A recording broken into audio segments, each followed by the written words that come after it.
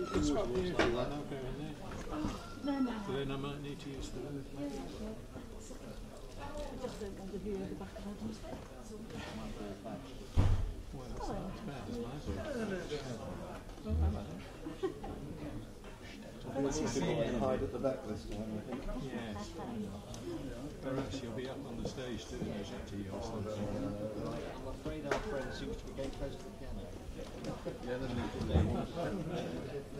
With advancing years, I find it hard to stay awake after lunch. Many people. Yeah, And speaking of lunch, do you have any plans for this evening?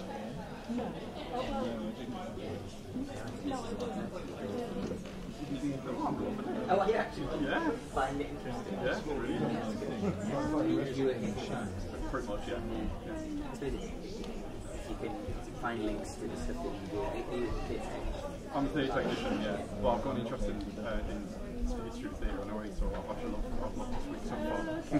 Oh, well, yeah. It's a good bunch of people. There's lots of people. I mean, obviously, because of the theme, there's lots of people who are interested in technology as well. So I guess for you in particular, there's something on this thing.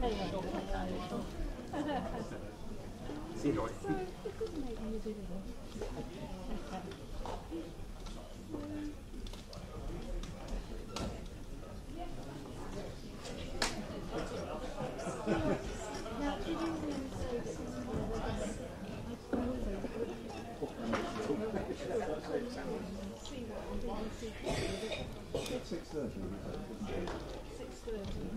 Oh, local news, yes.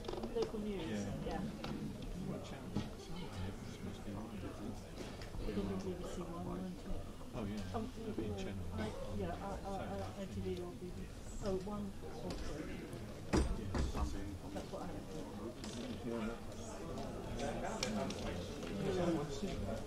Just to see.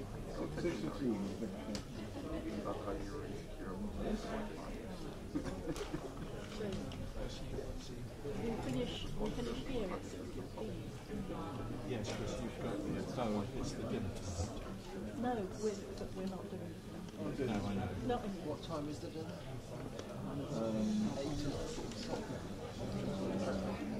7:38.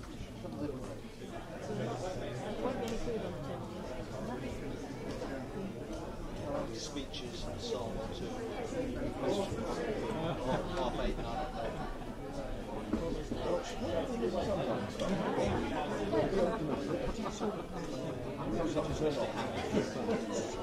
No, when you say because you could say it's a hot meal. Oh, is it? And they've been doing yes, I said that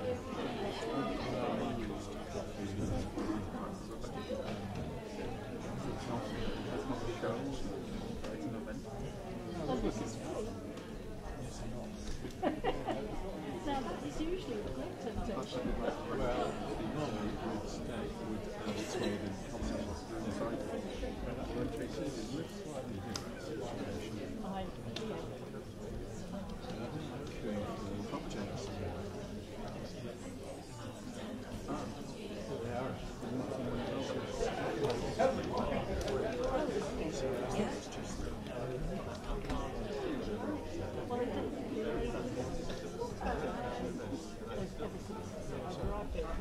Going to the one up there, but there isn't a gentleman.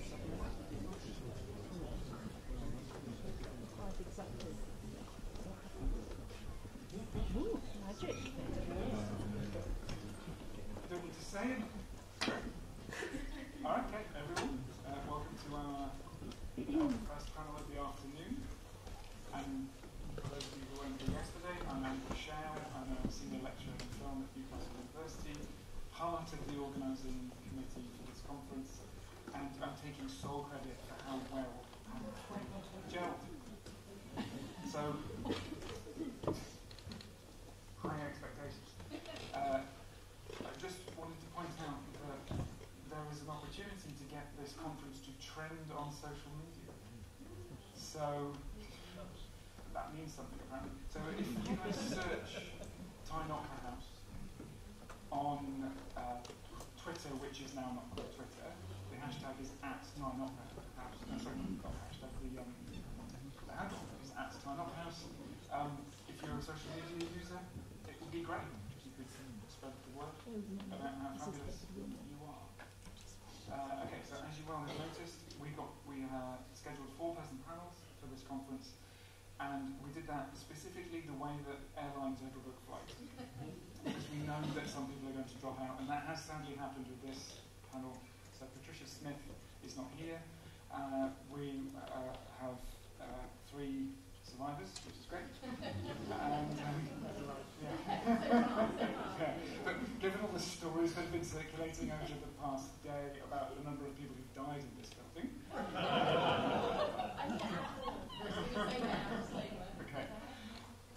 Okay, so we're going to go in the order that we've got here.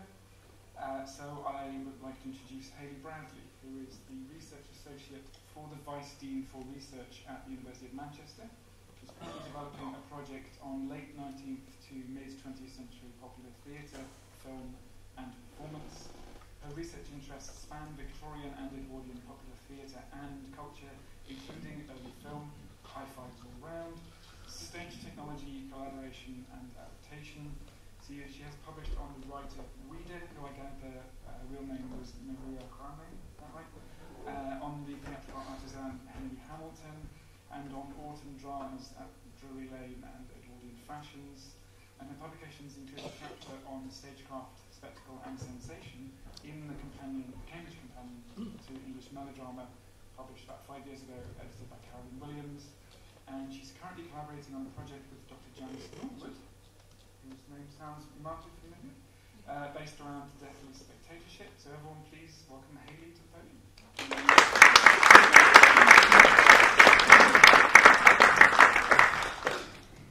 Hi everyone.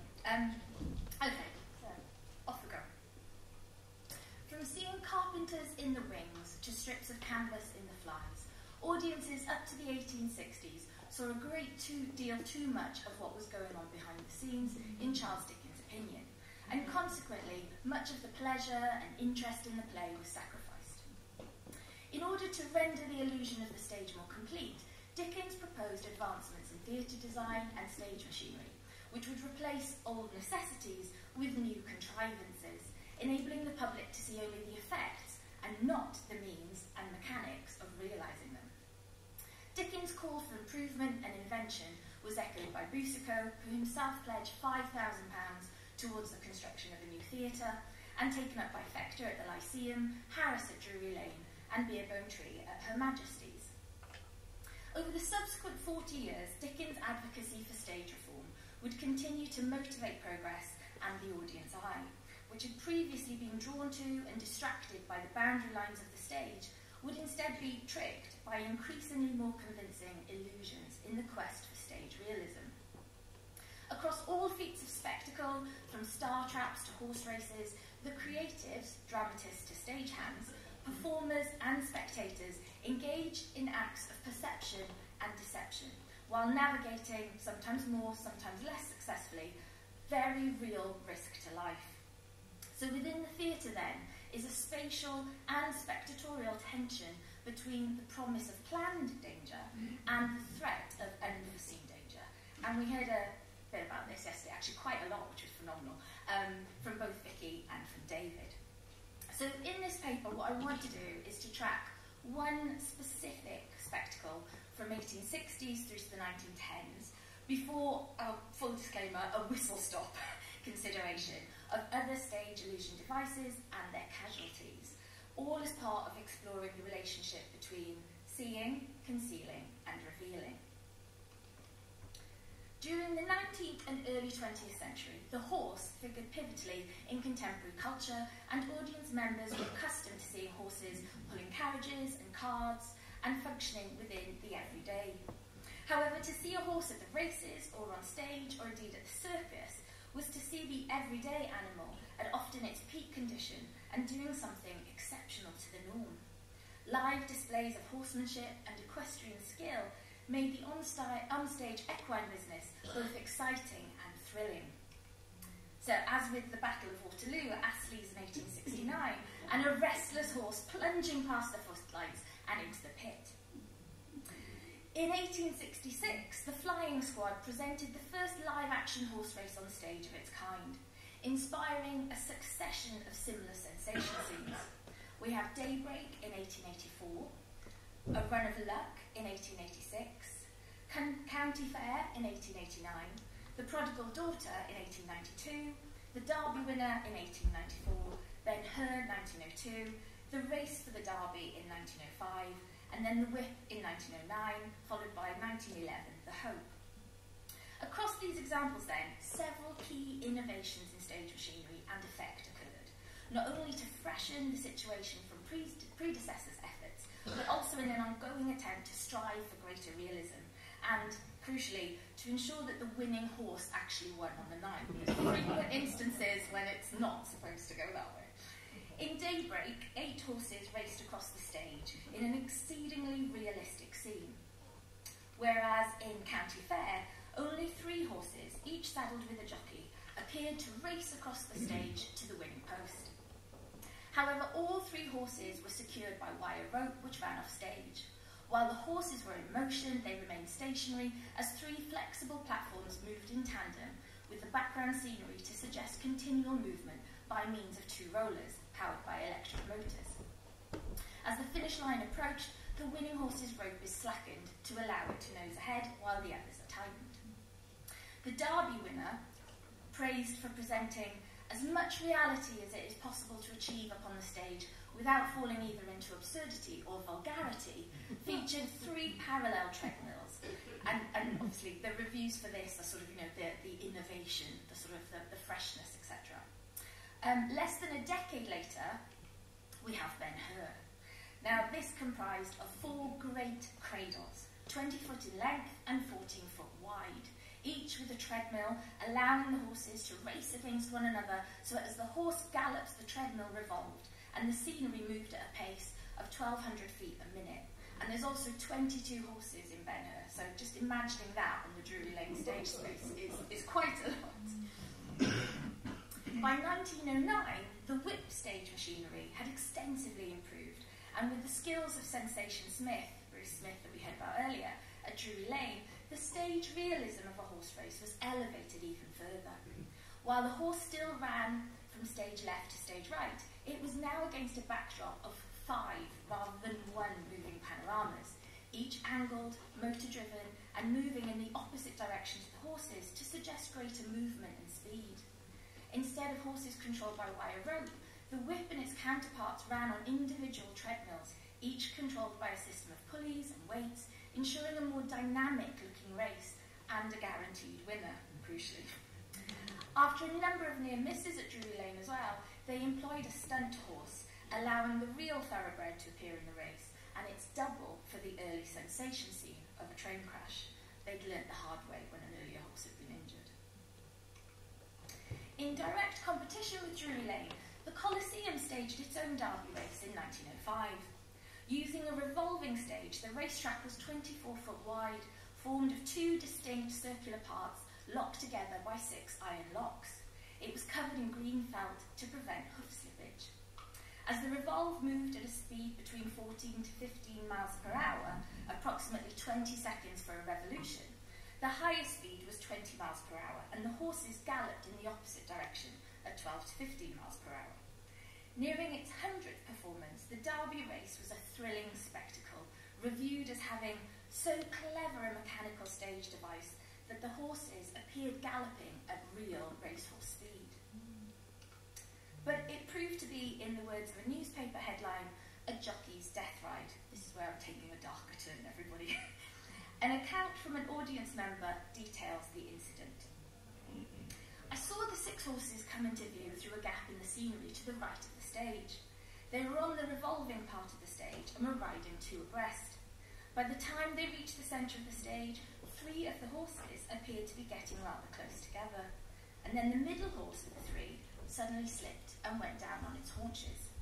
The rider, Grice, appeared to be doing his best to assist the animal to regain its feet, but failed, and the horse was carried along a certain distance by the revolving stage and then fell against the proscenium, whence it was thrown by the movement of the stage into the orchestra. I think you know where this is going. He did not see what became of the jockey, Fred Grice, but the inquest inquest reported a fractured skull as chief amongst numerous injuries. Recorded as an accidental death, it was regarded as more human error than mechanical, with Grice critiqued for having tried to win a fixed race.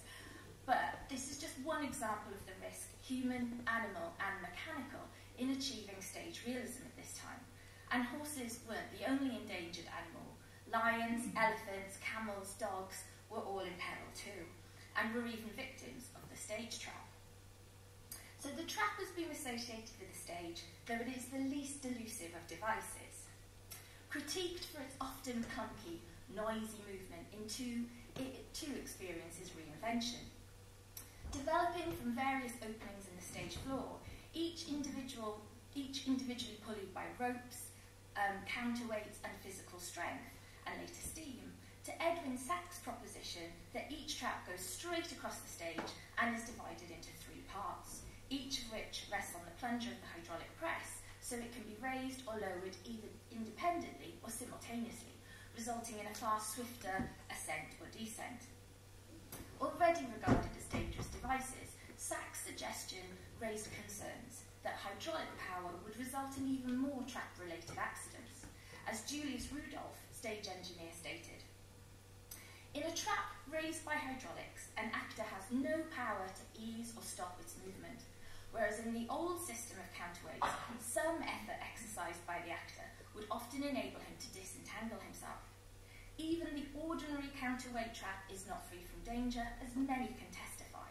There have been frequent cases when the actor has been severely crushed between the stage floor and the trap, but if such an accident were to happen when hydraulic power is used, the body would be simply shattered.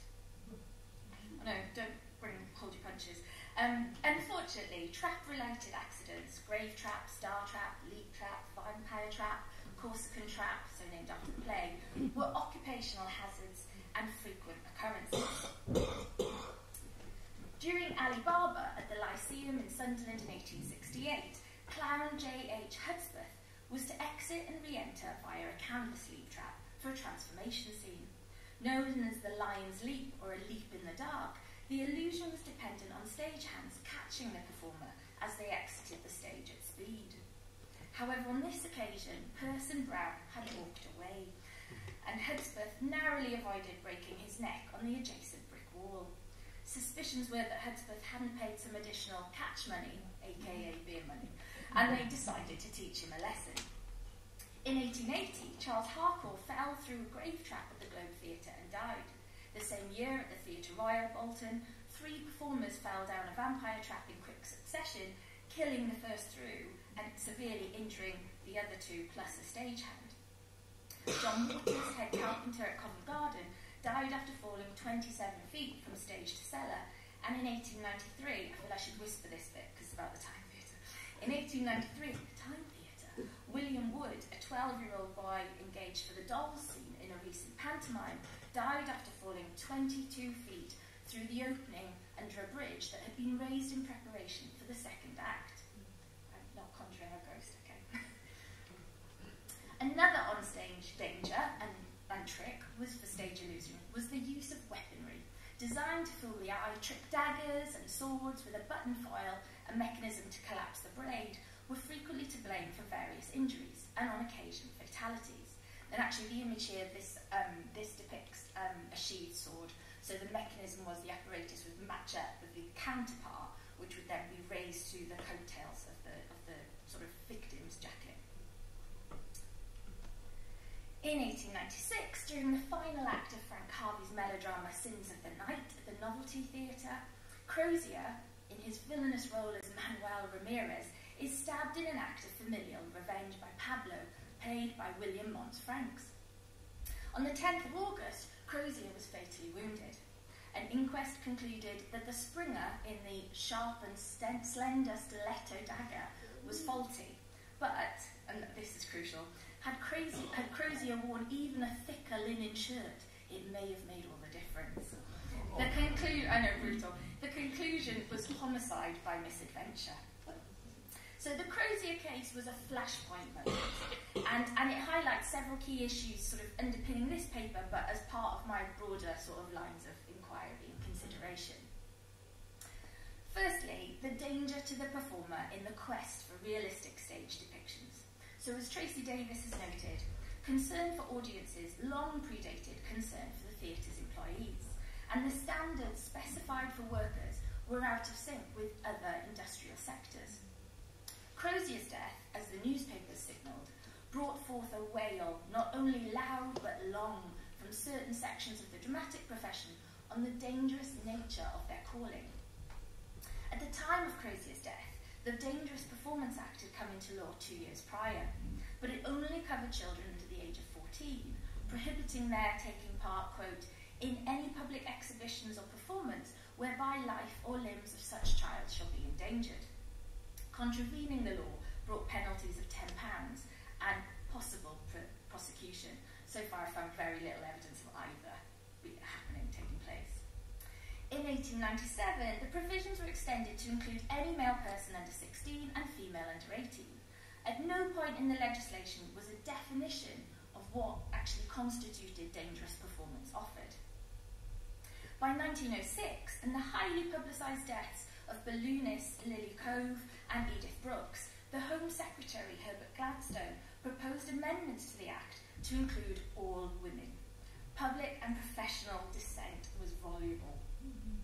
Considering that the sensational has formed a prominent element in public amusement since the earliest days, a drastic alteration of the law, such as is now indicated, will cause something like panic in certain of the professional ranks.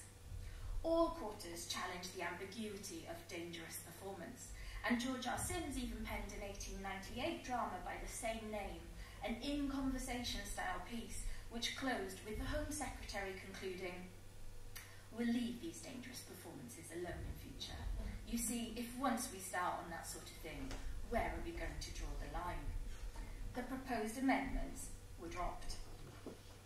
So too, to go back to flashpoints from Crozier's fatal stabbing, it also prompted disputes as to what extent stage accidents were hushed up in the profession or openly declared. So far from my research, I suspect it's actually mainly the former. 3. The framing of these stage accidents, most often it is argued that it's human error, so it's man, not machine, that is to blame for what actually happens. And death by misadventure or accidental death are most commonly the inquest findings. There's only 1 or 2 examples I've found so far where they've actually said it's manslaughter and somebody has gone to prison. The concurrent popular debates around realism on stage, even with some headlines using exactly that turn of phrase to describe theatre fatalities. And last and 5, that the audience left the theatre without being aware of the shocking tragedy that had been enacted. So the performance had continued for the last few minutes, as Crozier was lying there bleeding to death, basically, and he'd only received assistance after the curtain drop. And again, from what I've looked at, this is really not uncommon. The sort of show must go on mentality, it carries across that even, if somebody's being fatally injured, let's keep going till the final act. So there's an interesting tension here again about the growing accustomed to real-life representations on stage, such that what audience is able to differentiate the stage business as well. The Era remarked that the moral of Paul Crozier's death was all weapons used in the mimic combats of the stage should be as harmless as they can be made, short of injury to the illusion. Interesting kind of loophole there, he thinks. In Clement Scott's 1897 work, The Wheel of Life, he notes the general use of real weapons on stage, and that it is idle to say that experienced actors cannot go wrong in such matters. The facts of the stage prove the contrary. In the same year as Crozier's death, 1896, real gun-related stage accidents were also common. Wilfrid Slewin in Lord Annerley was accidentally shot, as was Frances Delaval in Tommy Atkins, and the shot to her thigh caused her dress to catch fire too. And in The Mandarin at the Leicester Theatre Royal, 7 were injured when real bullets were accidentally loaded. And 7, how did it take them that long to realise? And that's not to mention, as pictured, the loss of life through all the various William Tell sort of acts. And there's a lot. And injuries behind the scenes from gun preparation as well. If you're interested in the image On the right, I've helpfully put an arrow in the top right-hand corner to show you the young boy who was killed when the cannon misfired. As well as dodging bullets then, actors were at the mercy of set and scenery too. Charles Wyndham reportedly had an annual stage accident, and whereas Wilson Barrett was accidentally injured on more than one occasion by intentionally falling scenery in the production of Claudian in 1888, Gladys Francis, who played the principal boy in The 40 Thieves at Brighton Theatre, was killed outright when a set pillar accidentally fell on her. Now, fatalities from water-related spectacles are another paper, so that's it. But instances of near drowning and pneumonia were additional occupational hazards, as well as boats accidentally capsizing. So Kyle Bellew and Mary Lytton were both injured in Mankind at the Globe in 1882 when their boat capsized, and actually with some of the stage machinery underneath, Kyle Bellew gets the rope wrapped around his neck and sort of severely injured. So it's grisly, folks. And Stanley Towers was killed after falling 40 feet into a water tank during a performance of the Redskins at the Hippodrome in 1903. In Perils of an Actor's Life in 1896, the author asks, has the reader ever stood upon the stage and looked up into the flies, I wonder, with its rows of cloths on heavy rollers, suspended some 30 or 40 feet above him, its borders and its battens? If so, he may realise the danger of something breaking away. Perhaps he might also consider the danger back and above stage 2, with mechanical things run under department masters, master carpenter, electric engineer, limelight master, props master, gas engineer, all working behind the scenes. It was equally, if not more, perilous as being on the stage space. And there's just a little shout out here, as David showed us yesterday, to the 1901 Tyne Theatre fly staff as well. So explosions from leaking hydrogen and oxygen bags and tanks needed to make the limelight frequently featured in newspaper reports, as did deaths from falling weights and falls from the flies. The drop from rig to stage could be between 20 to 50 or more feet, and fatalities occurred at all times, including during the performances. In the 1889 production of Babes in the Wood at the Grand Theatre, Glasgow, Robert Potts fell 22 feet to his death. The newspaper reported that Miss Rose Lee stepped to the edge of the stage so that the light would be away from the prostrated form of Potts, and continued to sing her love song without interruption. Similarly, in 1893, William Jessup fell while shifting scenery for Sinbad the Sailor at the Alexandra Theatre in Sheffield. Again reported as, the scene dropped just as the man fell behind it, and consequently the audience, which quite filled the theatre, were in ignorance of the accident. The performance proceeded without interruption. He died. He leaves a widow and 8 children. For those left behind after such a loss, and indeed for those who survived serious injury, an increasingly popular recourse from the late 1880s onwards was to sue theatre management for negligence. So the human cost of spectacle was also adding additional economic costs to those initially incurred in mounting the production. Litigation and compensation were now a factor. So to conclude then, as Jim Davis has argued, the centrality of visual experience to so many forms of 19th century entertainment was to some extent due to the centrality of new technologies in recreating and redefining the experience of the spectator in this period. And I've just put, so this is a cross-section of Theatre Royal, Drury Lane.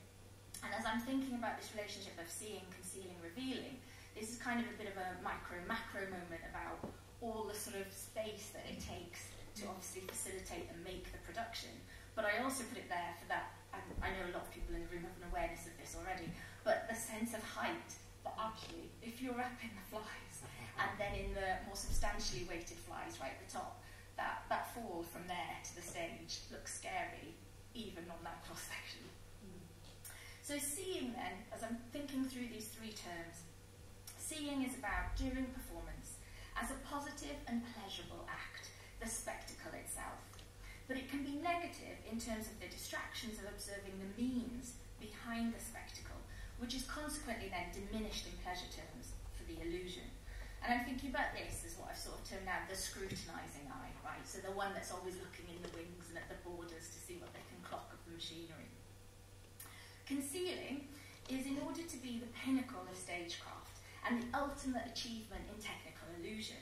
So all the mechanics and crucially the labour behind this and manufacturing the spectacle should be undetectable and accomplish stage realism. So the suspension of disbelief must be absolute, this is the illusion in excelsis, and this is the duped eye. And then revealing, and actually I thought it was really interesting because revealing is the post-performance element. And Paul, when he was talking about Pepper's Ghost yesterday, said, it's always good to see the trick before you know how it's done. And I thought, yeah, our attitude hasn't really changed in relationship to that. So revealing then post-performance, the public and professional desire to know how the trick was done, as Dickens said. And by what exact means, so really going into kind of, quite technical, very high-level detail, that the spectacle has been achieved in order to understand and appreciate the skill in its realisation. And I'm thinking about this as the sort of knowing or informed eye of the spectator. So crux to this spectatorial operating system is that the safety curtain, so to speak, should only be pulled up after the performance, through newspaper articles, theatrical exhibitions, such as the one in South Kensington in 1888, and interviews, behind-the-scenes gossip, all of the sort of fodder of the press after the performances. And that this knowledge of the realities in underpinning realism in stagecraft, including the fatalities, threaten the suspension of disbelief and an engagement and experience that's predicated on perception and deception on stage. Thank you.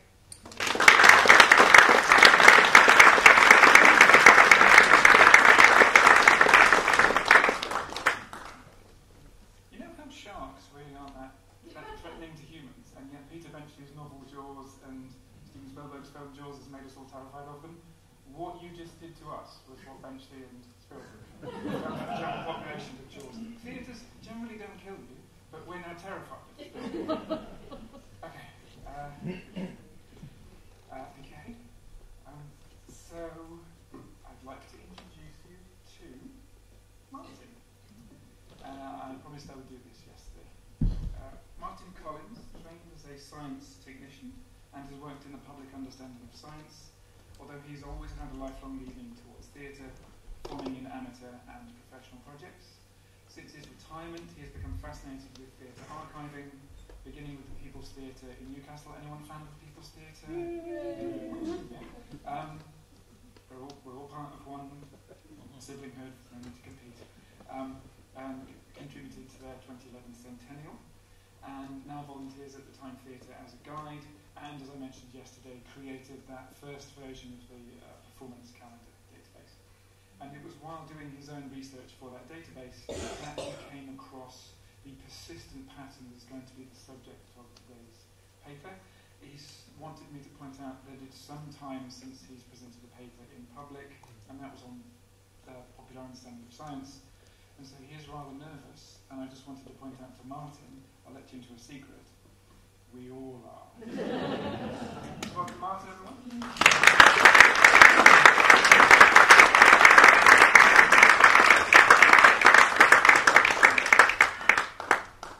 Whew. Well, I did resist the idea of doing a thing about plants on the stage, as my science was botany. But, okay, so from the beginning of passenger railways, with the Stockton and Darlington Railway of 1825, they have influenced the entertainments in the northeast of England and beyond, of course, be it be it sports, the arts, or other recreations. After the Rainhill trials in 1829, which was won by a rocket developed by the Stephensons just up the road in Killingworth, about 3 miles in that direction, and which was the foundation of the world's modern railway system. The way that brought both goods and people could move around was revolutionised, and it could now not only get someone to somewhere, but it also meant that you could get home again as well. which is quite an important matter, and especially where theatre is concerned. They did often go on quite late in the evening. There was usually 3 or 4 acts, possibly a couple of scenes in each act. So, it was a good idea to know that you're going to get home and that. So, I've lost my place. So, theatre's not only in London, but in the provinces as well. Indeed, even this very building here is here to a great extent to do with the railways. The area just to this side here, between here and the railway station, used to be one of the Irish areas where a large number of navvies who built the railways took up residence and that. And the owner of this place, Joseph Cowans, had an interest in them, and so one of the reasons why we're here in this position is because of the railways. Okay, in this presentation I'm going to concentrate on the northeast of England, the home of passenger railways, as it's a good microcosm to study and is a long way from London, which is always a good thing because it's always taken a limelight and all that. The fact that it is so far away can illustrate the differences made to the playhouses, be they the great theatre royals or the sleazy dives of disrepute. I will be using the Tyne Theatre's early activities as an illustration, and I will be covering this in 4 sections. So the progress of the talks will be theatre in Victorian times, expansion of the railways, railways on stage, and moving productions around the country. Now I realise that some of this is going to be teaching your brain to suck eggs, but it does all come together in the end there. And then of course we have a final wrap up with questions right at the end, etc. So let's start off with, oh hang on, my fingers are dry, I can't pick up my paper. Told you I was nervous. And it's all prepared as well. There we go. Okay, so the theatre, the early, where are we? The early part of Victorian times, as we all know, we've had it a number of times, we had the stock company system, whereby you had a stock company in a theatre, and that was basically because it was difficult to actually shift stuff around. Obviously, you've got individual star actors doing the rounds because the railways had started out, as I say, in the 1820s and that, so it had developed up and that. But the actual moving entire productions around that came later wasn't the thing. So we got all through that. And of course, in those days, you had to have a royal warrant to put on the drama. The drama's dangerous. It can be subversive and all the rest of it, so the government doesn't want any nasty things put on.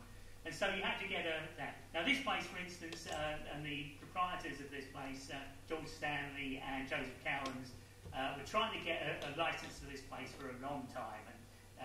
And due to the effect of the Theatre Royal down the road, they missed out on it. Eventually they did get one, and of course, and we got this place built.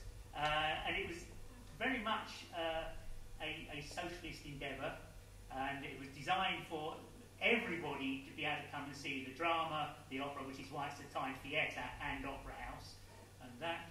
And it's designed so you've got the hoi polloi sitting down where you lot are sitting now, and then you've got the people who wanted to see the theatre and had a few bob to spare in the grand circle, and so on up to the gods where it was a tanner time and anybody could get in and see things. And it was very much along that line. Now, most of the theatres of the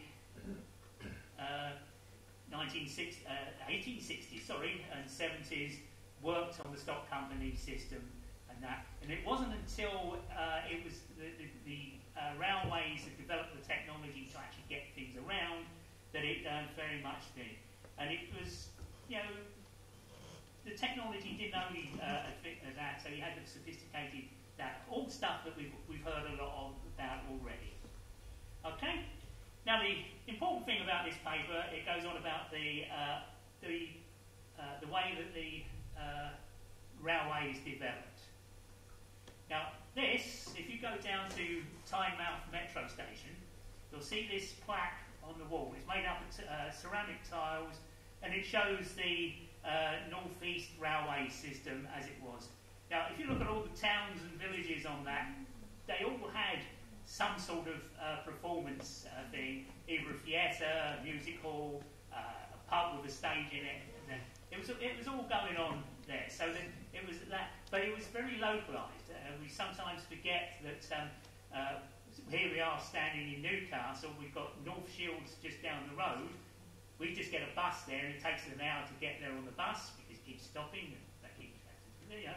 But in those days, it would have taken a good day to get there on the horse and cart. The railways revolutionised that sort of thing and got it going and put it together. And in fact, the line from Newcastle to I've forgotten the name of the place. North Shields was one of the first electrified railways in the country, so it was quite a popularly used one. And Tyne Station was the first terminal. Then it went around the coast up to Whitley Bay and Monkshaven, but you've also got big metro stations there. So now, as the ability to actually go along that and the increased passenger usage was coming along, people like Thomas Cook in 1841 started to organise excursions to seasides and other tourist attractions, and theatre managers, well, they were no less enterprising and began to arrange for extra services to run before and then after the final curtain came down on the show, therefore ensuring the theatre goers could get home relatively safely. Now this, you see up here, by the way, the transcript is just the bottom half of this, the newspaper item. This is an ad. This is the first time I came across this idea of theatre excursions in the thing, and it's for a opera company by the name of, not Thomas Cook, I'm reading the wrong line again, I'm sorry about this. As I told you, I wasn't very good, wasn't really up to it. Carl Rosa Opera Company, that's it. Now, Carl Rosa and his opera company have been coming here for quite a while before this ad appeared, and it was regular basis. They came at least once a year, sometimes twice a year, and performed operas in English as opposed to in the language they were written in. And so they were very popular and that. Now, if you look at the list, sorry, I got away from the thing there. If you look at the list of towns at the bottom there, you can see Tynemouth and Whitley Bay,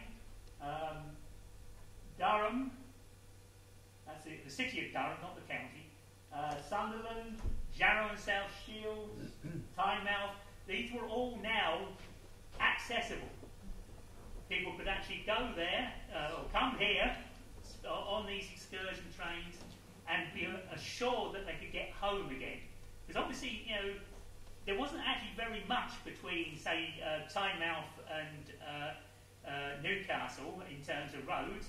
There was Wallsend halfway through, which for those who were Roman students was called Segedunum in those days, and that. But you know, most of it was empty space, so it wasn't a very good way to get away unless you had your own carriage or something like that. So the range of which people could come and see big spectacles like the Carl Rosa Company, like some of the Shakespeare companies that were done, and that was greatly opened out. And indeed, of course, one of the best things is the pantomimes. Pantomimes, of course, in those days lasted 2 to 3 months, and of course you needed to keep the people coming in. And like today, pantomimes were the thing that paid for the rest of the seasons in the theatre. They kept them open for the rest of the year. So they wanted to get as many people in as that. They changed that. So if they provided these things, they bring in that. And to a certain extent, these excursions actually kept theatre going for a long while. And that. I've lost my page again. And so basically, that's... Now, the next question is the railways on stage. Can I get this? Right. The first one that was that dealt with the railways on stage actually here, that is one called, as you can see, Under the Gaslight. This is about the 3rd or 4th production actually on this stage, and this isn't actually the poster for this, and it consists at the end of the or near the end. It consisted of a scene whereby the heroine rescues the hero from the railway track and causes a big train disaster. Now, of course, it didn't actually happen on the stage as such. It was all done by lights and smoke and mirrors and all the rest of it, and the use of our machinery in there. So you didn't actually see a train on the track. And we've just seen one part of this picture. This is a scene from The Whip. It's probably the same production as we just seen earlier. And as you can see now, we've got an entire train on the stage, and it would have actually crashed and started smoking and billowing smoke and what have we. So over the years, these things changed and that, and there are a whole load of other railway-orientated things going on. And indeed, it's still quite a popular genre. Just over the last year or so, I've seen, well, I haven't actually seen the play, but I've seen adverts for Murder on the Orient Express, Brief Encounters, that was at the People's as well, by the way, The Railway Children, and one of my favourite things, The Ghost Train. And they've all, played on the Tyneside area, as I say, over the last year or so. So they are still quite popular. Now, we get to the crux of the matter. Moving productions around the country. Can't read either. Now, obviously, by the time they started doing that image of Carl Rosa's advert about there, the stock companies had pretty much gone. Richard Young was the manager here. George Stanley had moved on to Newfields and that, and he took basically the stock company went with him, and they were bringing in productions that, and it was the railways that were bringing them around, all the way from London, Manchester, Liverpool, Glasgow, Edinburgh, and that. And of course, they needed good things to bring them on. Now, plays, there were 3 or 4 acts, as I said, and quite often different scenes in each act. So there was a hell of a lot of stuff that was being brought around. So you needed to put them into fairly substantial goods wagons. Now, one of the things, obviously, that would have been there would have been the drops. And obviously, they're quite big. They're about 12 foot by 12 foot, if not a bit bigger, at least. And check this out with the people who actually provide us with drops for this stage as well. And they were a bit astonished that somebody was asking such a stupid question. But the thing is that we've got standard goods trucks to deal with. Now the one at the bottom is the longest one. It's about just about 12 foot long, and then you've got the standard normal sized goods train, which is about it's about half that size. Now, if you've got a drop, the most sensible way of doing it is to roll it onto a piece of wood and stick it on a flatbed. Unfortunately, we're talking about stage sets, and canvas and paints, so if you put that and in our climate and it rains, you've lost your set, basically. So, but if you notice the size of the doors on this thing, the longest one here, you would not get a full backdrop into that carriage.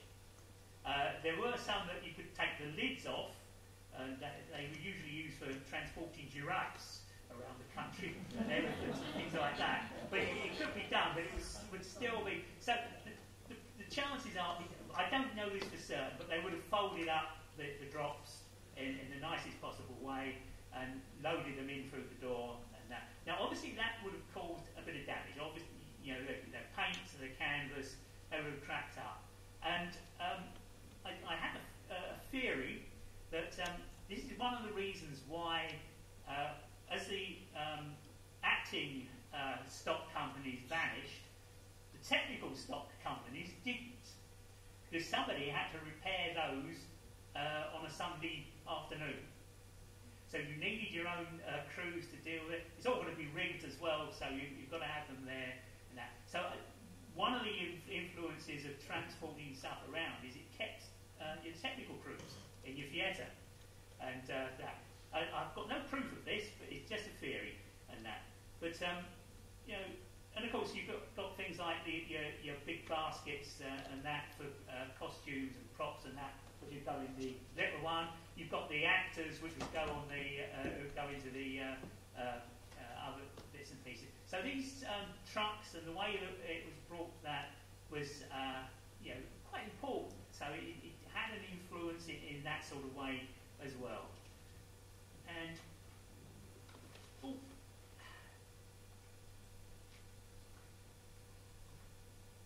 so where are we? So I mean, so if you can imagine what's going on, Saturday night show finishes 11 o'clock-ish. All the audience who still want a drink will be out in the bars around the place. The curtain would be down. Behind there, the stage crews would be feverishly taking down that production set, because for a start, that's got to go to the next theatre. It might be just down the road in North Shields or South Shields. It might be up in now or down to Derby or something like that.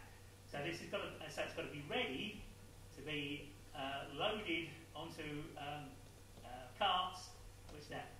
In the corner there, when you see the when we go on the stage tomorrow, you'll see that there's a big arched door, which is about 13 to 14 feet, which is the standard size for a set. There's a slope that goes down, or used to go down. It only goes halfway now because they put steps in instead, so you can't take your. But it goes down to another door that size down in Fulton Street next to the stage door. And there are two there now. There's a narrow one and a wide one. The wide one goes underneath the stage. The narrow one comes up here. And that. But they took it out there on a Sunday morning, because that's when the set from the next play would have turned up. So they would have unloaded that, put that up here out of the way, got the set that they took down over Saturday night onto the trucks that were taken down to the station, which is obviously just about a few hundred metres in that direction.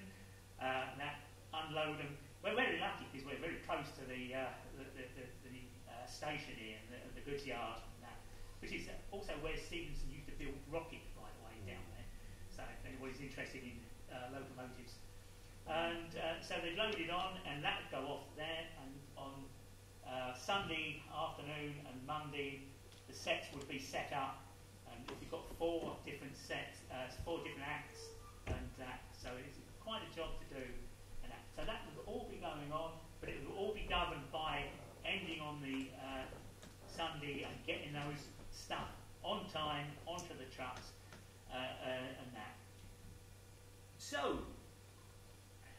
this is about it. So just to sum up, so in these times of the combustion engine and jets and electrical engines used by long-distance lorry transport and all sorts of stuff, high-speed rail and that, you sometimes forget about the distances between towns in Victorian times and the dreadful state of some of the roads. I mean, they were improving, obviously, over the thing. And to actually get a system whereby the railways were a godsend. And without them, we probably wouldn't have theatre as we know it today going up. Because and they were relatively cheap in those days as well. They were always... So, that's it. But, now, the pièce de résistance, or something like that. I never could do French. I can't do English much. But, so, just to sum things up, I said so.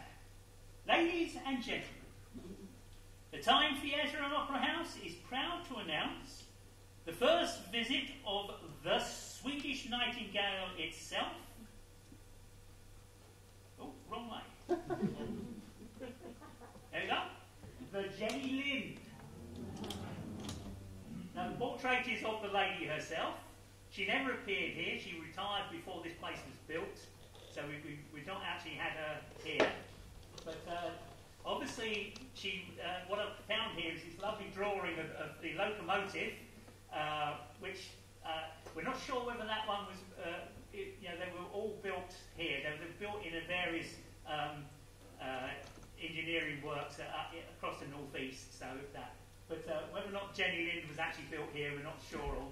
But found this lovely drawing of it in a railway magazine, and this is a model of it. There's slight differences between the model and the drawing, but and it represents the fact that our transport system needed names. So then, as now even, famous people and that were used to name the locomotives that pulled the trains.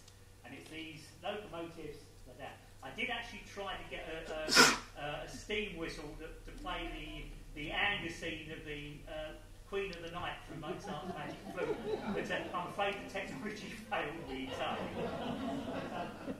But so that's it. Hope it's inspired you, and I shall sit down and stop sweating.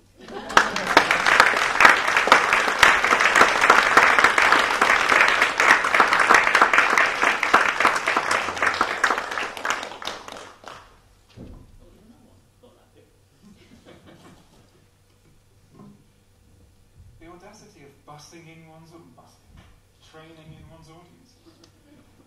Okay. We are going to aim to finish before 4 o'clock to give you guys a bigger tea break than we had yesterday.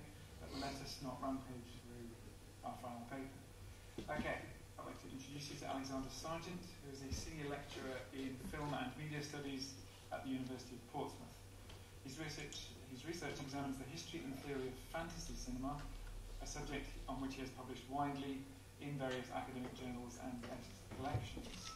He's been nominated twice now by what we call BAFTs. That's a crap acronym. He's been twice nominated by the British Association of Film, Television and Screen Studies, rather than the British Association of Film and Television? Oh, what's it? Yeah, it's the one that everyone's heard of. Yeah, he's been nominated by the one you haven't heard of. First for his edited collection, Fantasy Stroke Animation, Connections Between Media, Mediums and Genres in 2018, nominated for Best Collection in 2019, and more recently for his book Encountering the Impossible, the Fantastic in Hollywood Fantasy Cinema, which is published in 2021, was nominated for Best First Book in 2022. He is also the co-founder of fantasyAnimation.org, a website providing a weekly peer-reviewed blog, and he's co-host of over 100 episodes now of the popular fantasy/animation podcast, which frequently features in Apple's top 100 film and TV podcasts. Please welcome Alexander.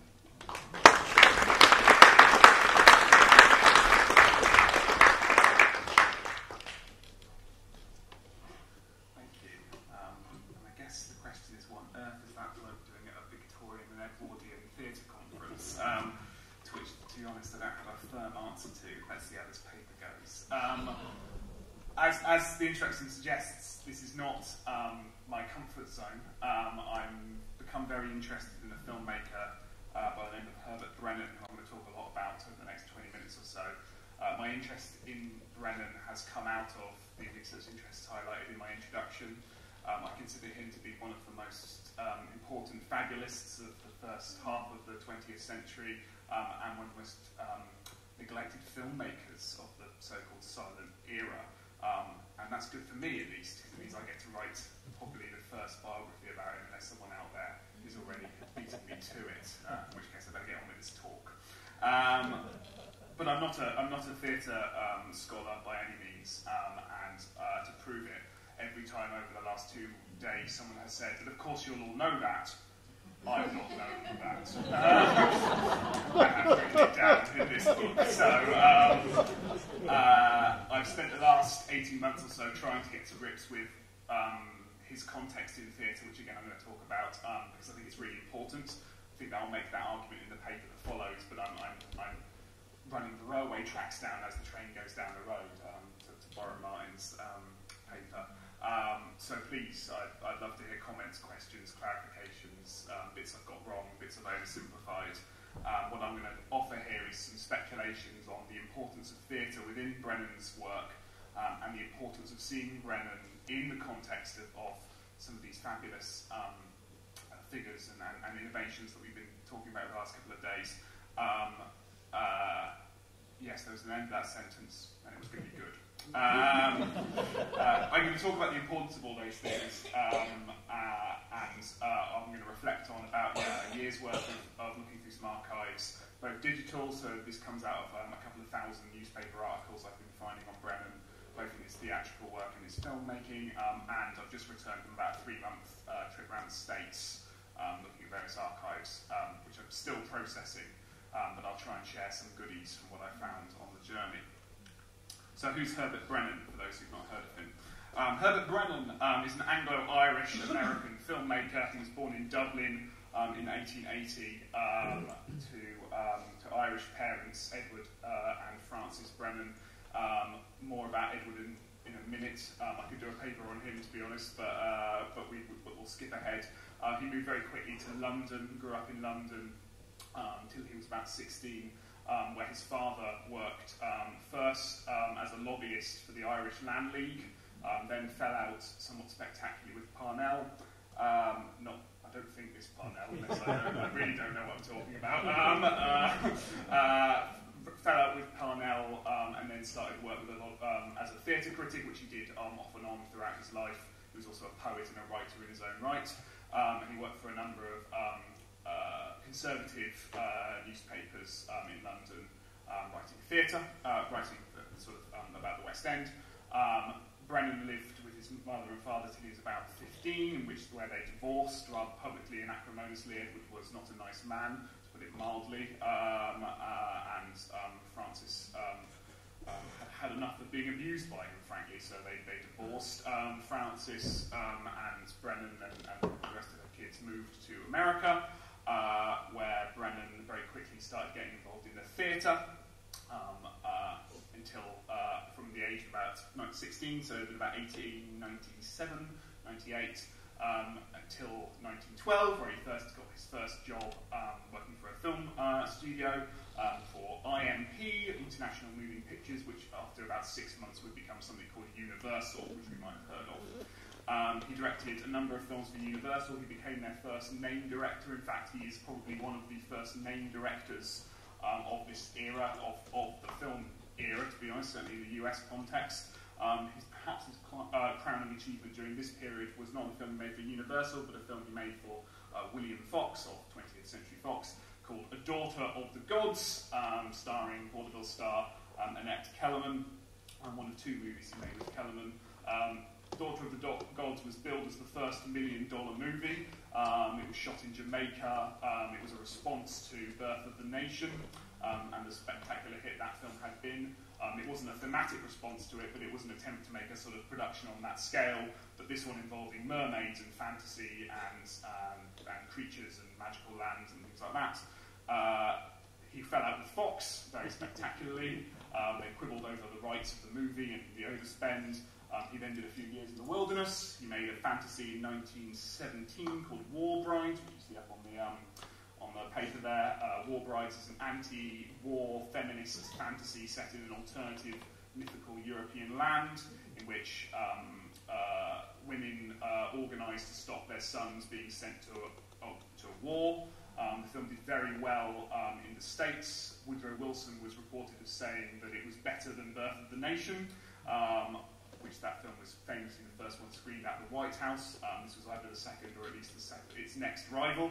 It was doing very well, certainly until the Lusitania sunk, and then the climate shifted and the film got pulled from distribution. This sent Brenon on a bit of a spiral. He lost basically all his fortune. He did a few wilderness years working for various companies around Britain and Italy. He was kidnapped by Sicilian bandits. That's true. I've checked it in about 8 different sources. He really was. More on that if you want later. He then came back to the States in 1923. He got a job at Paramount Studio. Paramount, the biggest studio of this era, made lots and lots of movies for them. My favourite and probably I think his most significant artistic achievement is the first adaptation of Peter Pan, who I understand Philip in the front row here wrote the score, performed the score for the DVD release of it. So when I was intimidated before showing up at this conference, now I've got. So if Herbert, if you're in the audience, do shout out. But Peter Pan, he also made Vieux Geste, the French Foreign Legion film that's been remade loads of different times since. Then went to Britain from the 1920s around the era of sound and made a few films there till about 1940 when he retired. That took me a lot longer than I had planned to do, but hey, that's Herbert Brenon for you. Probably the most well-paid and one of the most famous film directors of this era, and sadly isn't known about as much as many of the others. A quick quote from one of the few film historians that attempt to synthesise this vast career. Brenon pops up here and there in film history thanks to all this kind of vast back catalogue, but he's rarely talked about as a filmmaker with a cohesive body of work. This is a quote from Richard Kosarsky in his book Hollywood Directors 1914 to 1940, which was published in 1976. One of the first directors to gain a wide personal following, Herbert Brenon's background included journalism, vaudeville, and the operation of a small-town Nickelodeon. He was one of the first great names behind the camera. Unlike Griffith, he knew how to play a studio game. You can just sort of try and memorise that slide. It's going to come back later, and I think I have something to say about every single word on it. Okay. So, let's talk about Brenon's theatrical career. So, as I said, in my sort of history of his life, he moved to America in 1895, but he was a theatre man from birth. His father was a critic, and his father had made a lot of his money not only out of writing about theatre, but the world of theatre. He enjoyed the lifestyle of the upper echelons of wealthy theatre life. In fragments of Brenon's autobiography that still exists in an archive in the States, Brenon talks a lot about interrupting dinner parties that his father would host with a number of different theatre impresarios and playwrights. Brennon's a bit of a slippery character. I don't believe a lot of what he says, but according to him at least, we have figures like Oscar Wilde, J.M. Barrie, and a few other impresarios we've heard about over the last few days attending these talks. When he goes to the States, he very quickly gets jobs as a call boy in big American Broadway shows. I don't have evidence for how he get these jobs quite so quickly, but I've got a feeling it's connections based back in London. A lot of the impresarios moved, of course, between Broadway and the West End and had either theatres in both or at least monitored the productions in both. He got a job, one of his first ones for Augustin Daly, as a call boy on a movie, See? In a play, I believe they're called This Sporting Life, from 1896. I've read a lot of reviews of this play, and I've had to assemble my understanding of it from the play. It seems to be a kind of big, spectacular play about two boxers. It ends with a big boxing fight, and there's a horse race somewhere in between the two. You're nodding as it. Okay. Do you know about? Okay, we'll talk later. Fine, perfect. Because I was listening when you were speaking. I bet this one fits in nicely. It was in the American press. I know it was a hit here in London. In the American press, it didn't do very well financially, and it's written about as being a kind of an example of English novelty. Quite a lot. It comes up again and again and again, this word, or British novelty. My suspicion, given what I've read and what I'm learning about theatre history, is that this is an interesting era that Brenon's working in that we've got the sort of rising sense of an American theatre, trying to make itself distinct from British. Certainly within the Broadway scene, we've got the Dave Velasco and the rise of sort of naturalism, and I think there is a pushback within some of the reviews I've read in Broadway, at least, against the kind of perceived stagecraft and trickery that we've been talking about. But this is not true of America as a whole, but certainly this one originally didn't do very well. Brenon then worked for a figure called Walker Whiteside, an American actor, made a sort of splash when he was, for being Hamlet. He was born in Indiana, and he toured a lot of the sort of central states, performing Shakespeare plays. But Walker would become a really important kind of mentor figure to Brenon. They traded letters throughout their lives. They would go and see each other's new productions, films and theatre. And Whiteside would write a lot about his desire to kind of incorporate what he would call kind of popular theatre artistry and artefacts with the kind of the Shakespearean text that he wanted to perform. So he writes scathingly about kind of backlash he's receiving amongst reviewers for using kind of really detailed scenery and trying to kind of do things like set the storm in the Tempest in a kind of more elaborate, spectacular fashion because it's seen as not proper or not Shakespeare, at least in the context he's working in. I should say Brenon's working mostly in touring stock companies, so exactly the model that we've been talking about up until this point, and he's moving between different ones. But he works for Walker Whiteside for about a year, and then the Dick Ferris stock company based in Minneapolis, Minnesota. Minneapolis is a sort of little hub of theatre, well, it's quite a big hub of theatre at the time. Outside of Broadway, it's probably one of the most significant spaces for theatre in the States, where he works at a theatre called the Lyceum, again in a stock company. And again, this Dick Ferris stock company, its trade seems to be the kind of melodramatic canon of similar plays that I've seen, in fact, right back to day one when we were looking at the Tyne sites, the Tyne Theatre's back catalogue, similar kind of roster of plays, but winning particular notoriety for its use of elaborate, detailed mise-en-scène on the screen, on the stage. So I'm doing it again. Theatre. Right. So, I therefore think this context is really important, both to understanding what Brenon is as a filmmaker, but also perhaps starting to lay the clues as to why he's not talked about in the same breath as a D.W. Griffith, or perhaps these sort of early silent figures. In fact, a story to tell, I once mentioned that I was doing this project to an academic who will remain nameless, and they said, "Oh yes, I've heard of that adaptation of Peter Pan. It's by Herbert Brenon, surely." Which is not an unreasonable assumption if you're just coming at it from a film background. In the 1920s, there were a lot of French immigration and lots of French talent working on the screen. But I had to inform them that he goes by Bertie. Brenon's films are theatrical.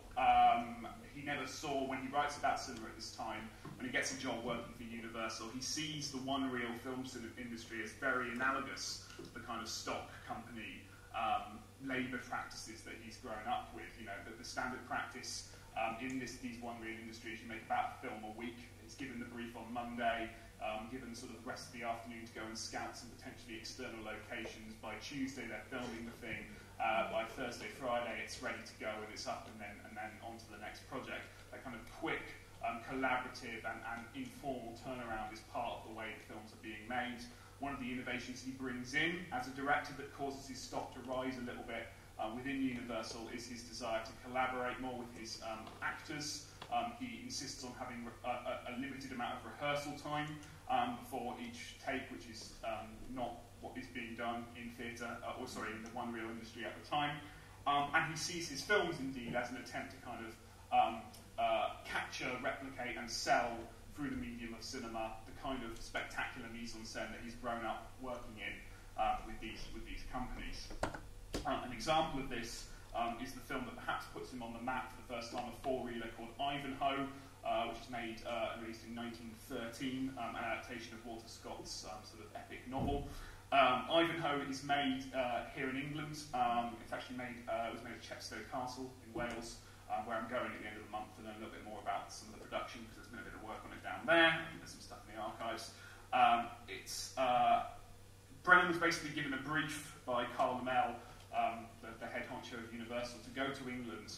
He'd hooked him up with an aviator to make a film. It's called Across the Atlantic. It's like a two-reeler. And while he was there, if other opportunities for making a movie came about, by all means make one, so that we have to send you back there. So he makes this Across the Atlantic, just basically featuring lots and lots of flight from this aviator.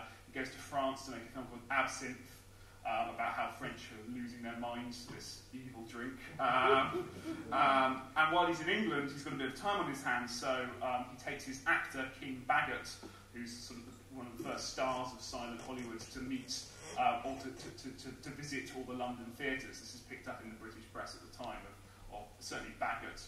No one knows who Brenon is at this point, but Bagot meeting the sort of, you know, the impresarios and the upper echelons of British theatrical culture, and being received and dining in the, you know, attending the royal boxes and all this kind of stuff. In May 1913, a production of Ivanhoe is staged at the Lyceum in the West End.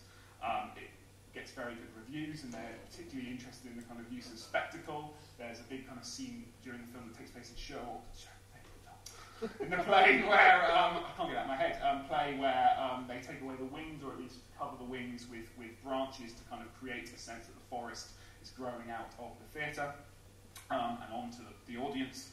And I don't know for certain whether Brenon attended one of these performances, but I do know he was in London at the time, and I do know that they then sued him 6 months later because the film so closely resembled their production, at least in their views. So Brenon essentially, I've seen the film and I've read as much as I can about the play. A lot of the truncations and simplifications between the novel and things are the same. My hunch is that he went to see the play and quickly got on the wire to Lamel and said, let me make a version of Ivanhoe. That's not to diminish the effort of what he does, though, because the film I do mean film that time.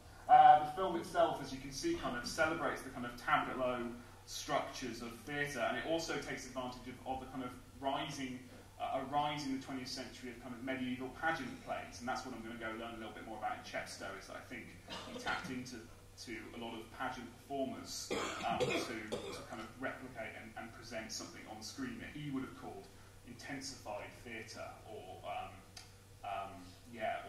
theatre to the max. He didn't see cinema as something that worked opposite to or had to somehow transcend theatre.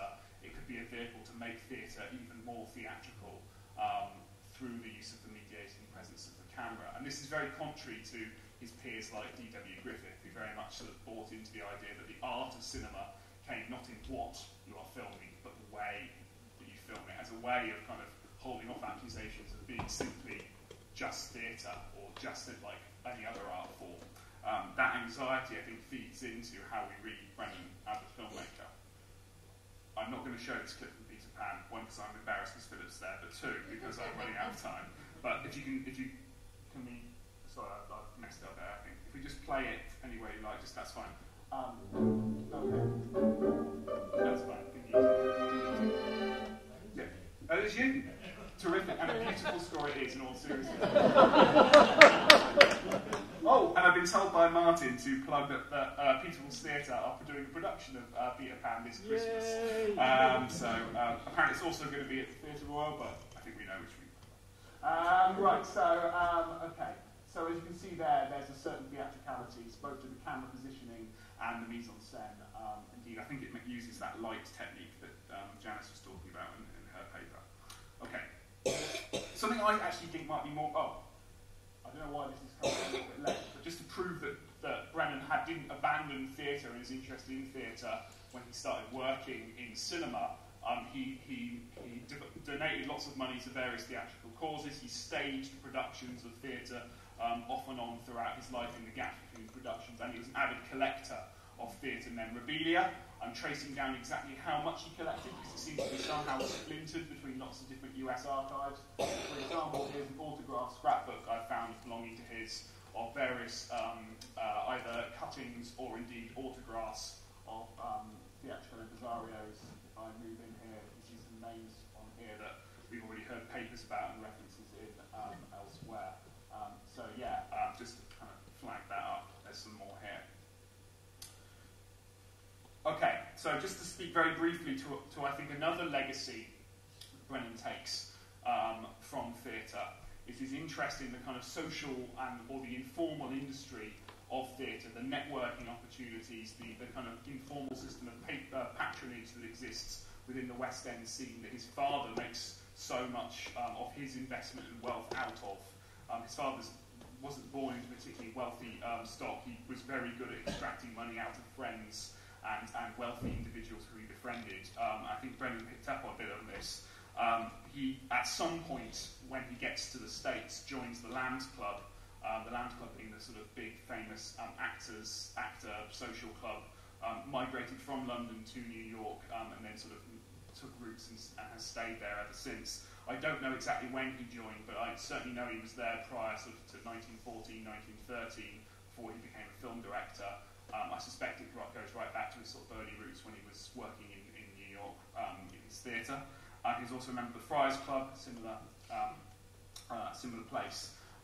While he's there, while he's in these clubs, he befriends a number of other actors who are working in cinema and who are growing more and more annoyed about the kind of ostracisation they're receiving by selling out to the kind of novelty of cinema.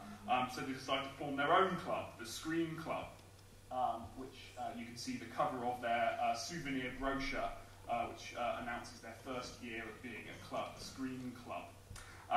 The first annual ball was held in April 1913, about a month or two before he goes to England to make Ivanhoe. The Screen Club is an attempt to do with the film industry what had been done prior with these kind of other social clubs, a place where people could meet, could socialise. There was they'd rented out some accommodation in the Upper East Side of New York. His mum, Frances Brenon, who was a painter, donated a painting to their front lodge so that they could have a nice, nicely decorated front smoking room to sit in. King Bagot, him of Ivanhoe, was the first president of the Screen Club, and Brenon served on the board of directors, the first board of directors. If you'd like to read that synopsis, I can tell you that he did not attend Eton College. Nor did he attend London University, that's not a thing. He did attend King's College and studied medicine for a year and then dropped out. The rest of it's about right, I think. Except that bit about him owning a moving theatre. He didn't own a moving theatre. I don't think so, anyway. So obviously what Brenon's doing there is he's using the social structure of the Screen Club to present a certain image of himself. It's interesting that he highlights his Englishness, his kind of belonging to this kind of establishment class, and indeed that he highlights that he has some sort of moving picture background.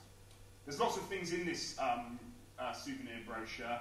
A lot of it is the sort of, what happened during the day. They did lots of things, they had lots of performances. There's an anthem, which we're all going to sing now. There's an anthem in there as well. And then there's a page of commissioned caricatures from Sardi's restaurant. I don't know if people know Sardi's, but it's kind of this famous New York establishment where it has lots of caricatures of celebrities around the tables. So you can see caricatures of various different actors. The club is mainly dominated by actors. Brenon is one of the only filmmakers who is a member of the Screen Club. And I suspect it's because, as he was an actor, he sat in the same room, he sat in the Friars Club, he sat in the Lambs Club and forged relationships with these people. There he is, bottom right, Herbert Brenon. And just judging by that, I don't think he was the top choice of the caricaturist's time or effort, both in his placement on the page and the quality of the caricature. If we just go back here and there. Yeah, sure. In the last bit of the pamphlet, there's basically an advertising section. So anyone who's either a member of the club or has a connection in the club, always, I presume, paid for the space, but I don't know all of that to be certain, to be found out, to advertise themselves to their fellow collaborators. By then, the Screen Club had gathered a little bit of momentum. It had delegates arriving at this annual ball from Chicago, some from the West Coast, not many. It was still kind of transitioning out there, but certainly Chicago, Philadelphia, and it was seen as a kind of exemplary example of this activity. So you can see there a page from the Edison producers, the Vitagraph directors, Vitagraph being one of the first and biggest film directors at the time. And then, if you scroll right to the front, the first advertisement, you see this. He is the only one to have a double page spread in the entire Screen article. And I think Herbert Brenon and his IMP company is a slight exaggeration of his exact employment status. I'm sure Carl and Mal would have been loving to see that. He only joined the club about 6 months later. I think there is evidence here of Brenon using the social structure of the cinema club which he's borrowed from the Lambs Club, the Friars Club, this kind of world that his father grew up in and he's become immersed in himself, to position himself as a named director, as one of the lights, as one of the shining lights. And to be honest, how he got the gig going to England without it, I don't know, because although he's starting to make a name for himself at this point, it's not enough to justify this amount of exposure in an examination like this, not compared to some of these other ones that have got smaller space time. So, I said I'd come back to this, and this will be my conclusion. One of the first directors to gain a wide personal following, that I agree with. Herbert Brenon's background included journalism, no. I think he might have written one article once, his mum might have made him join a youth camp for journalism, I found a little thing, but no. Vaudeville, sort of, for about a year at the end of his theatre career, he did work a bit in vaudeville, but he largely worked in stock theatre companies, and the operation of a small-town Nickelodeon. I've already said that's not true. I think he owned a theatre and screened some films once, but no. He was one of the first great names behind the camera, yes. And unlike Griffith, he knew how to play the studio game. Potentially, but let's think closely about what exactly that means. That's written as a dismissal. Richard Korsarski's writing in 1976. His book starts with a foreword from Francois Truffaut, the kind of originator of the auteur theory. This is 1976, right in the middle of the Hollywood New Wave. This isn't a compliment. But I think it could be, or at least it could be a way of seeing part of his innovation in that Brennon's knowledge of how to play the game is part of what he's bringing to the industry and helping to codify and solidify. But the game he is playing is not the studio game, it's a pre-existing game that comes from theatrical social practice, or at least those are my speculations, unless I'm wrong. In which case I'd be delighted to hear about it over the next Q&A session in the coffees that follow. But thank you so much for your attention.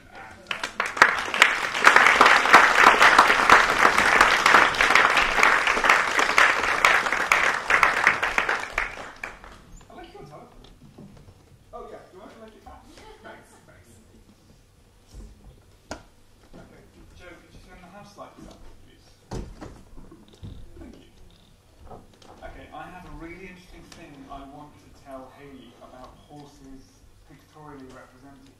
But that's not a question. I have a really interesting thing I want to tell Alexander about Imp's use as a sub-brand of Universal after it was absorbed by Universal. But that's not a question. I will do all of these things later.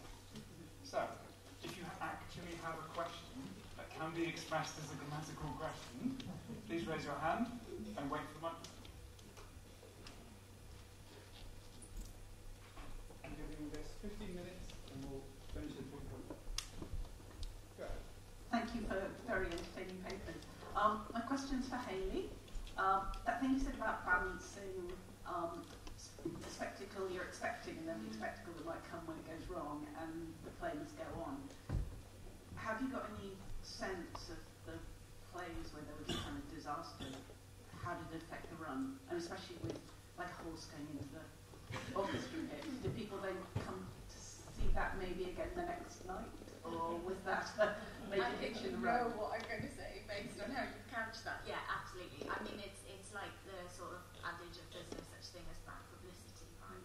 And I think that sense in which the sort of tension between the kind of planned and expected danger and then the potential of something going wrong, and actually the potentials of the machinery going wrong and the wrong horse winning the race, but also the potentials of man and machine in some configuration or another going wrong. I mean, that's absolutely part of the thrill and part of how that spectacle is operating. I do think there's very few instances I found where when the person has died on stage, they do actually stop the performance. Like, it's very much either, you know, literally drop curtain and it's concealed, or right, well, let's wait for the next scene change and get the body off, and then continue on. And the only ones I can find that have actually sort of stopped the action has been there's about 3 or 4 instances where actually it's one actor, and this is the sort of manslaughter cases, who has actually deliberately killed the other actor.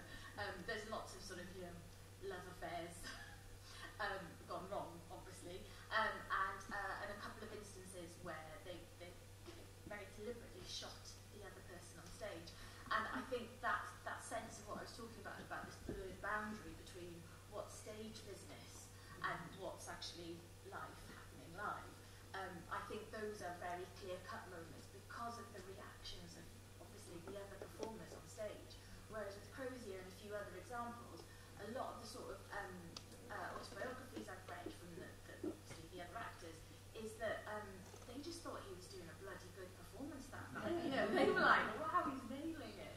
And it's the same thing with the weaponry as well. It's about, you know, well, if you're a really good actor, then you want the real deal in your hand because it's part of being in character as we think about it now. But there's also a thing there about, particularly in relationship to people like Charles Keane, that because they're such incredible actors, it's very dangerous to give them a real weapon because they're so in character that, you know, they're going to throw a real punch, they're going to give that rapier a real kind of twist at the last moment. So it's very much the sort of what we think about now as well of sort of contemporary acting practices and that notion of character and being in the moment, and how actually the press in some way is engaging in that around realism. So yeah.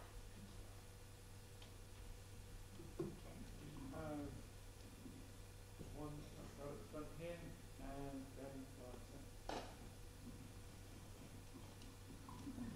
Again, I'm always telling people, young people who are wanting to get into theatre, that it's a dangerous place. And it still is, and you have to be careful all the time. And there are still accidents that happen on stage and backstage to do with scenery, to do with the things that people do. You just have to be careful. And look at the gun problems that they just had in America with that pistol. And I know incidents where people, well, I know a chief electrician who got his leg trapped in a revolt, and the rest of his career he had a terrible limp. And it still happens, all that sort of thing. People fall off, go open doors and fall into nothing. I know incidents where that's happened. So, and in the same way as well, the stage machinery going wrong, so things like chitty chitty bang bang, and the car not actually being able to come out over the stalls on various occasions, and they had a problem with the great glass elevator from Charlie and the Chocolate Factory. So in the same way, yeah, absolutely. There's so many sort of echoes and resonances with practice now. Lawrence, next, isn't it? Raise your hand.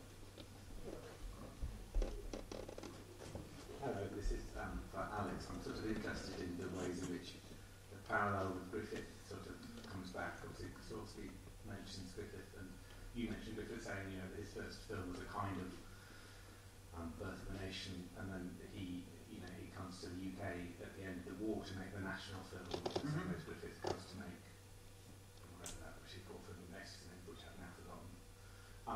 And then he ends making quota quickies, and kind of Griffith there's a point where Griffith is slated to come to the UK in the 30s and make quota quickies, but he's an alcoholic and can't get any work. And I'm sort of interested to ask, like, what did happen to Brenon in the end? Did he come back to Britain to make crappy films because, in fact, he couldn't get any work in the States? Yes. So he came to Britain twice. He came to Britain in 1918, 1917, because he basically ran out of money. He went independent after Daughter of the Gods, set up a production company and a distribution deal with Louis Selznick. Worked with him for about a year or two until they fell out spectacularly, and then basically was bankrupt, but didn't officially get made bankrupt because he came here before they could hammer him down. So the war film was a contract job. He did it for money. In fact, I found letters of him writing to the White House saying, "Can I come make your film instead? Because the British people are asking me to go over there, and I don't really want to." And then he's writing letters back from the Lands Club saying to Beaverbrook, "My patriotic duty to come and make this movie. I'd be delighted to, as a proud Britishman." Brenon was American, British, or Irish, depending on who he spoke to. He then came back in the late 20s. He didn't find the transition from silent to sound particularly easy, and yeah, he took a gig working for a couple of British studios, and he found it very satisfactory. But I think he enjoyed living here at least, and he stayed here till about. I think he stayed here off and on until about the late 40s, and he did find an affiliation, my joking aside, with kind of his British identity. What nationality one calls him is really difficult, because I think he's got elements of all three percolating in there. The Griffith comparison is made throughout their entire careers. There's newspaper articles popping up here, there, and everywhere saying basically who's better. They're pitted against one another constantly, and one film is used to measure the other's film. They were sort of friends. He met them when they were both working in New York. I think certainly in his autobiography fragments, Brenon credits Griffith with kind of helping him think more pictorially about cinema and thinking of cinema not just as an attempt to film theatre, but they had different disagreements over what that then meant in the way that I sort of alluded to in the paper. He wanted to end his autobiography, Brenon, with an image. It's quite a depressing image, but I'll end on this with.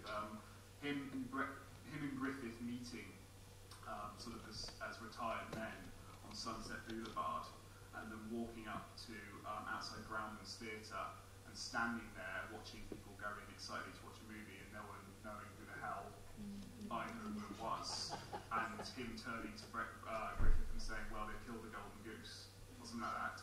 Just like, and he's got notes from me there to say this is a really bitter and resentful way of ending a biography. Don't do this. But they did have a working relationship. But it's interesting that the way they're both talked about, it's definitely two rivals going at it. And then by about early 70s, Griffith wins in terms of who's the auteur.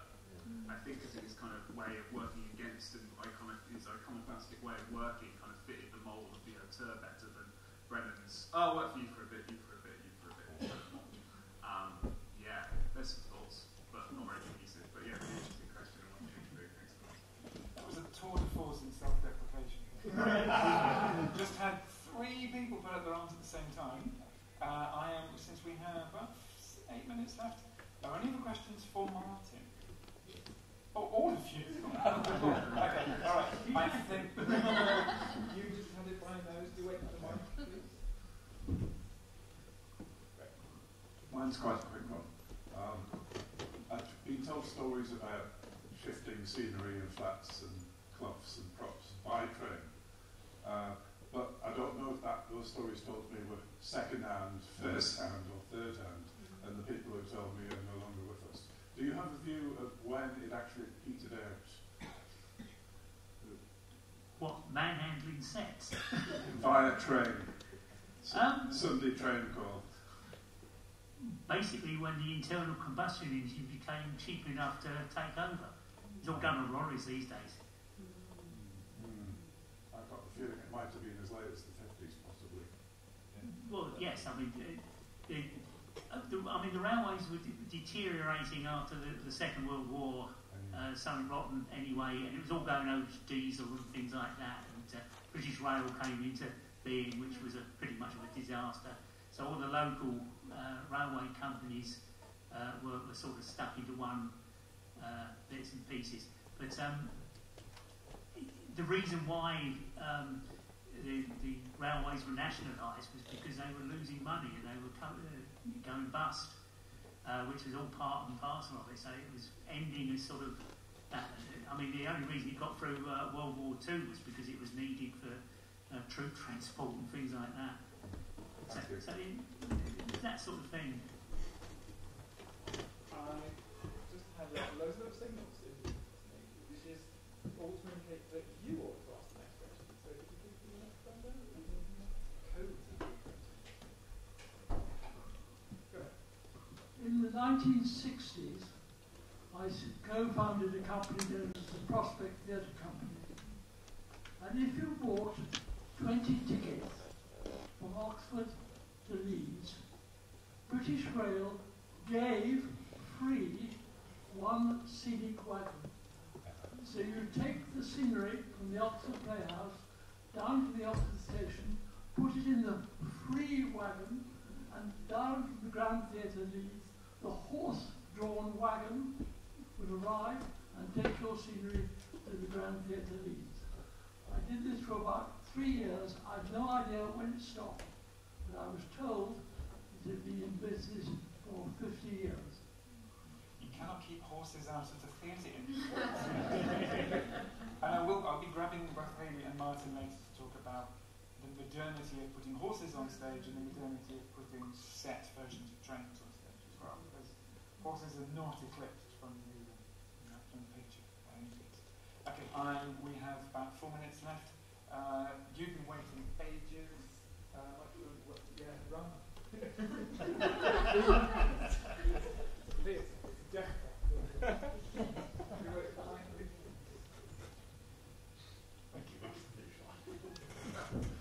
Martin, you make the case very clearly for people being able to get to the theatre and get home to the theatre. Is there any evidence that the theatres themselves here adjusted their programmes in order to fit in with the railways? I mean, is there evidence that it works the other way rather than just the railways responding to an audience need? As far as I can tell, it was part and parcel, half a dozen of one, 6 of the other. They both adapted to that. But I mean, shows were long anyway. They're often finishing sort of 11:30, and of course the entertainments afterwards going on and that. So, and the normal railway things, apart from the excursions, that did tend to go on much later. You could get a train from Newcastle sort of 1:30 in the morning and get home under the normal circumstances, especially the long distance ones, and that. And even had night train, proper night trains where you could actually get a bed on them as well in those days, of course. So it was very much one adapting to the other and using the things that are available at that. And of course, I have actually left out trams in this thing because obviously they run on rails and that, and they had a part to play as well. But it depended on the theatre manager. As I say, some are more entrepreneurial than others, and that, and it depended on how long the pantomime was and things like that. I think we just about have time for one more question, and David has got his. Do you know what, David? Yeah. So again, don't run. Just down the front here. So now it's a record.